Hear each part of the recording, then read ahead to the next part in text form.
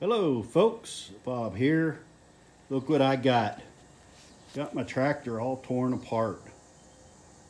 What could I be up to? Well, this past summer when I replaced my HST fan, I really discovered that I didn't like the way I had my battery tender connected to my Kubota. And what I had was probably what most people do, is I had the negative from the battery tender connected to the negative post here, and I had the positive on the positive post. But in order for that to work, I had to split my safety cover there, and it just really I didn't like the way it worked. And so I got to thinking, there's got to be a better way.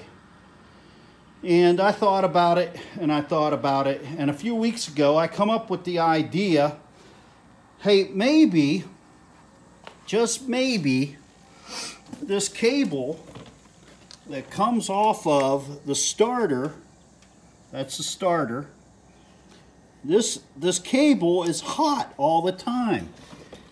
And guess what? It is. Looking at the schematics, it appeared to me that this cable comes directly off the battery. And to prove it, what I did is I got a test light and I connected the one end of the test light to the negative. You could actually, don't have to attach it to the negative, you can attach it anywhere on the chassis that's grounded. Get it over. And so, just to make sure my schematics weren't lying to me, I got in here with my test light and I put it on there, and as you can see, there's a red light in there that glows whenever I touch that stud. So what I decided to do, I got an extension. I have an extension for the battery tender connector, and this is the positive, and I ran the cable, the positive end and the terminal, through this grommet, and so it's hidden up in there very nicely. And then the negative wire I attached here underneath this hose. If you could see it back in there, that's the negative wire right there, kind of shiny a little bit.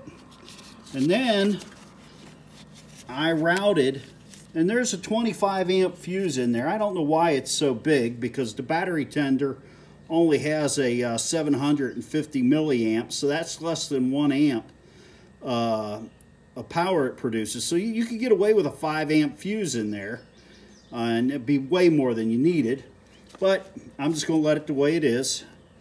So then I cut the wire ties off of there, the zip ties, if it's what you want to call them, and I put new ones on, and I routed that cable up here. I pulled this block out. It's held on by some clips there, so just push them back. I actually pushed the front one back and slid it out, ran that cable in there. And also, when you're doing this work, you need to disconnect your battery. So all I got to do is tighten this negative up on the battery here real quick, because I'm essentially done. So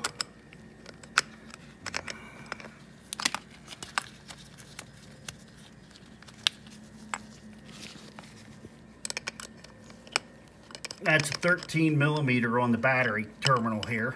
Everything was 13 millimeters. So I was pretty confident that the lugs that came with, okay, that's good and secure. Now let me slide that back in. So what I do when I secure these cables, I like to pull them and secure the battery cables. And then what I did, I ran the extension up here for the battery tender, and then it's routed It's routed down there, if you can see that black and red wire, and it crosses over and then comes out the other side here. Okay, and so I have another extension cord here. Now, when I plug the battery tender in, the green light goes green. That shows that everything's good, that you're connected. And then when it flashes green, that means the battery is 80% charged, and it's going to go to a slower charge until it's full. And that's it, folks. I got a nice clean installation, and man, am I tickled. Like I said in my last video, it's the little things that make your tractor great. And I think they claim, and I don't know for sure because this past winter, I think, was the first winter I ever used a battery tender. And for the most part, well, no, I can't say for the most part. I didn't ever have a problem starting the tractor after I started using the battery tender. Before, there were times when I wasn't using it and it was very cold that I would have a little bit of a problem turning over the tractor, you know, running the glow plugs and then firing the tractor. So, you know, now all I got to do, put my tractor back together and it'll be good to go. So it's time for me to clean up the tools, put the tractor back together. If you want to see how to put all this back together, you can see my playlist that I did for replacing the HST. I covered replacing everything, and it's all the same. No use being redundant on my videos. And man, I'm just tickled. I'm going to get back to since I replaced the HST, the temperatures have been rather mild, you know, above freezing. So I didn't think it was crucial to use the battery tender, but it's probably a good idea to keep the battery topped off.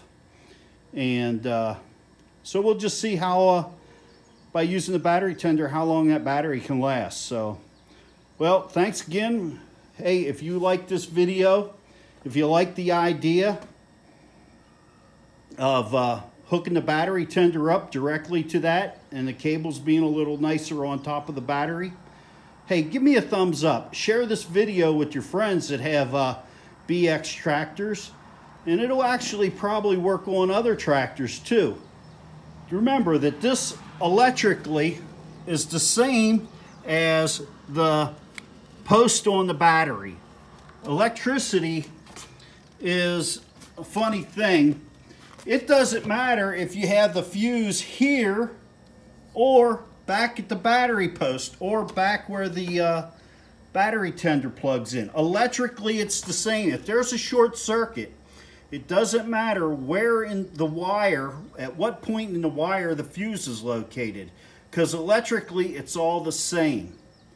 And when it's electrically all the same, that fuse is going to burn out, whether it's at the beginning of the wire, in the middle of the wire, or at the end of the wire. It doesn't matter. It's all the same electrically, and it will trip that fuse or blow out that fuse and protect your electric system. That's the purpose of fuses and circuit breakers, is to protect the electrical wiring system, and so you do not have a fire. It's a safety issue. So, hey, thanks for stopping by once again, and like I said, hit the like button on the way out, share it, and subscribe if you'd like to see more of these videos. So, thank you very much, and have a great day. Bye now.